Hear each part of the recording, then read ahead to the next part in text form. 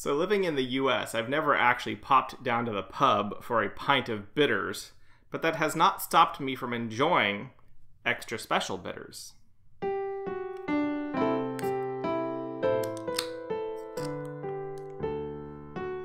Well, hello and welcome to another episode of Chewing the Brew.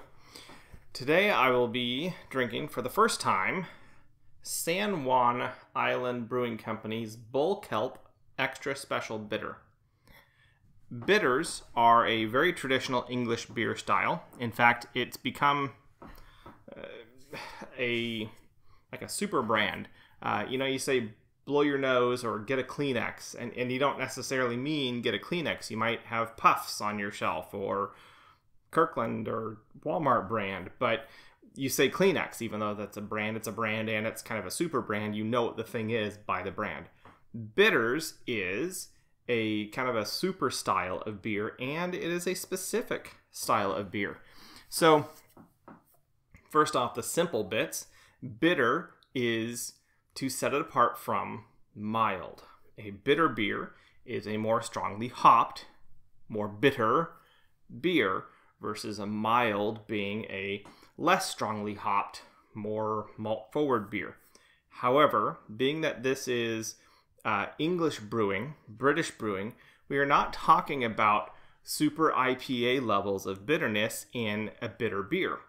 Your typical bitter beer is going to be 2 to 4, maybe 5% ABV, and it's going to still have a strong and present malt character, but the hops will play a dominant part in the flavor still. And typically these are going to be Kent or Goldings. I think Fuggles is another type of hops native to the UK that'll be commonly used in bitters. There's the bitters, and then there's the extra bitters or the special bitters, which are slightly higher alcohol content, 3 to 5, maybe 6%. And then extra special are the heaviest, the most alcoholic of the bitter beer styles.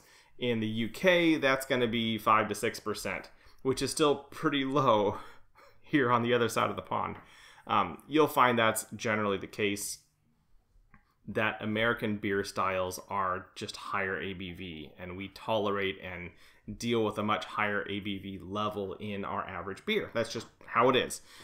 Culture, history, whatever, that's just how things are. So this is an extra special bitter, so I'm going to expect it to be a higher ABV, but still definitely mild by US standards, and indeed it is a 5.7%. So this would actually fall towards the high end of a traditional UK extra special bitter. I've had a few other extra special bitters. One that I particularly enjoyed was down in Oregon at Ferment Brewing, and I would really like to find a few cans of those up here somewhere, or on draft would be even better, but I haven't. So San Juan, I really enjoyed San Juan Island's Black Boar Porter. I think it might have been about a year ago that I tried it, and that was a really, really excellent porter. So I'm looking forward to this. And in fact, this uses East Kent Golding hops. So it even uses, it's a traditional, it's within the traditional range for UK bitters, and it actually uses a traditional UK hop to brew it. So super awesome. They're going for authenticity, and I'm going for a messy pour. Probably the most close cousin of the bitter that you'll find in American beer styles would be the pale ale. And in fact, British brewers were calling it the pale ale, and their drinkers were calling it the bitter. So that's actually how things are. They're kind of one and the same. But once again, going back to American versus UK beer styles, the American pale ale is typically going to be much lighter colored, whereas a bitter can range from straw to gold to near, copper, almost approaching an amber before it becomes something else. And indeed, this is orange juice. That's what it is. It's orange juice. No, this is a cloudy, unfiltered, is what it looks like. The head's kind of hanging around a bit. That's kind of nice. It appears to have some body to it. Come on, swirl, don't just swing. Yeah, that's a really, really nice looking head. what, light copper, probably? Yeah, light copper, dark gold. Yeah, looks about right. Huh. Okay. Yeah, I'm smelling the maltiness, but it smells not thin, attenuated might be a way to describe it. In fact, the first thing that comes to mind, and this is not a good point, it smells a bit like some of the better of the gluten-free beers. So we'll see what happens there.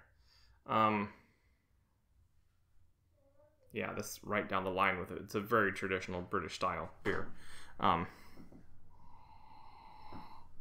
So there's kind of mown fields.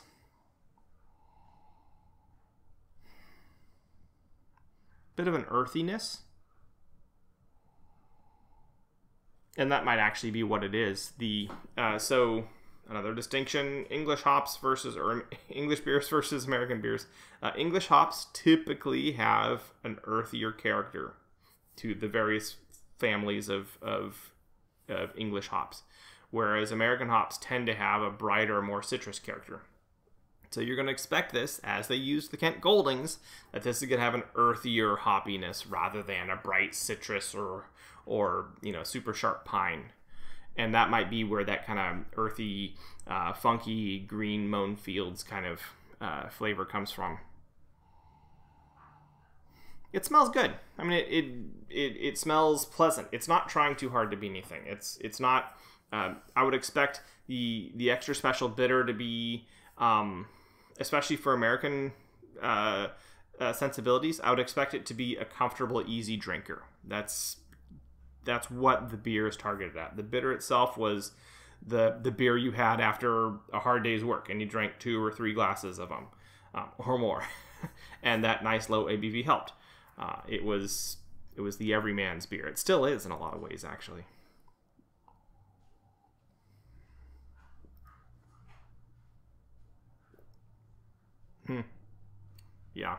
Yeah, that's good stuff.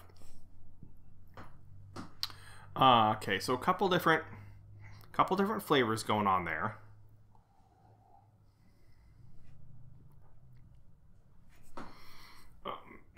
It's very nicely juicy.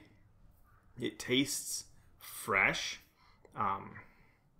and there's still those green fields, and definitely that earthy hoppiness, rather than, in contrast with a pine or a citrus that you'd expect from a U.S. hop.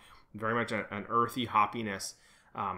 The malt is there, it's present, and it plays very nicely. There's a bit of a sweetness lingering. From what I understand, typically an extra special bitter is going to want to finish with a bit of a dry bitterness. And I will say I'm not getting that here. So I would guess they could probably actually use a good amount more hops in this and still be well within the family. And in fact, the Ferment Brewing Extra Special Bitter that I had back last April had that character. It had a nice big malty middle and these hops that just kind of held all the way through. And you can probably go back and look. I did a brewery review there, a brewery tour video at... Not an actual tour of the brewery, just drinking a flight of their beers down there at the Ferment Tap Room, and I talked about that beer there. I'll probably have to re-listen it just to remind myself. But that beer was definitely more strongly hopped. This is definitely gone to the softer side of that, and it might also be that at the Ferment Brewing they used more American hops, and so to appeal to American brewing sensibilities. This is a perfectly adequate, middle of the road, tasty. It's not trying too hard. It's going to fit well with any meal you have, but it's also nice enough to drink by itself.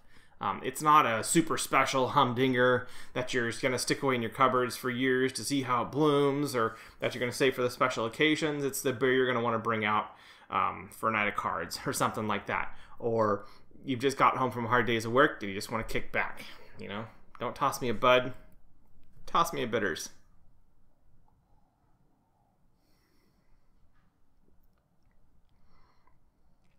Yeah, it's all there. It's good. It's juicy. It's earthy. You can taste the malts. You can taste the hops. They're all playing very nicely together, and it's a very pleasant thing. Once again, San Juan's Brewing has done a really good job producing a very traditional English style beer. I'm going to guess, based on what I have seen of them, that they kind of focus on English styles, but that also might simply be because those are the two that I've had. Though to be honest, I have a rye lager by San Juan Brewing that is in my fridge that I am looking forward to getting out soon and reviewing. But yeah, good beer by good people. San Juan Brewing Company's Bull Kelp Extra Special Bitter. I haven't been to the pub for my pint of bitters, but I've certainly had my pint of bitters here, or I will have had my pint of bitters well before the time you watch this. You know how that works. Anyways, this is Matthew. I've been chewing the brew. I'll catch y'all on the flip side.